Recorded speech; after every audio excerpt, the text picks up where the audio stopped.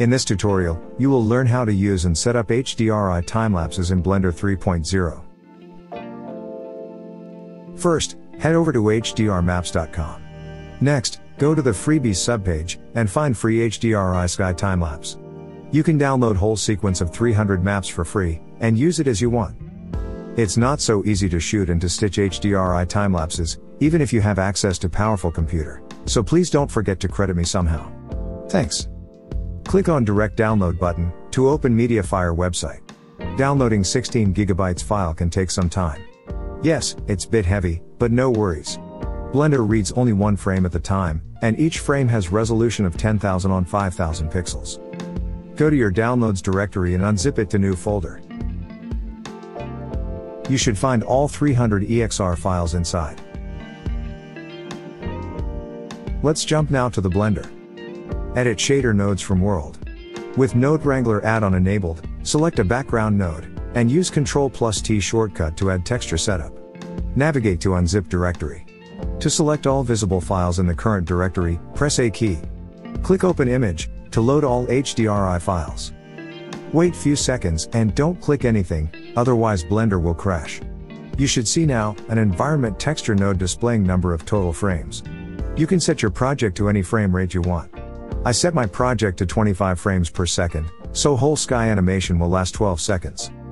Let's display render preview, to see how our setup works under cycles.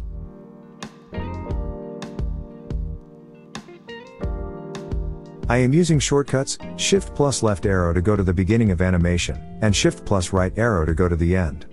You need to check the auto refresh option so it updates automatically. Now, first and the last frame of animation, will be our so-called hero frames. We will try to tweak HDRI lighting looking at those two frames. Looks like it's a little bit too dark, so let's increase a background strength from 1 to 2.5. Just before, I will add RGB curves node for color correction.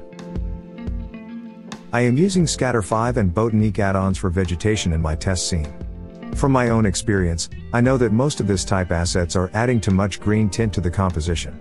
I can fix it by going to every asset's material and tweak its color tint, but I am too lazy for this. To introduce more red, I will slightly elevate a red's channel curve of my environment, and that should be fine enough, as you can see. Let's set up rendering file output. Usually, I set my output to 16-bit TIFF files when rendering animations, which gives me some flexibility for post-production later on. LZW compression is not that effective as zip, but is few times faster to write and to read, so I recommend you to choose this one. My animation has just started to render, it will need some tweaks in the post-production software anyway. When it goes to post-production software, After Effects is just great. I still have the latest version available for one-time purchase, the problem is that it's very old software, and doesn't recognize my new RTX 3090 GPU card. If you don't like to pay every month for After Effects, like me, I highly recommend you to try a free HitFilm Express.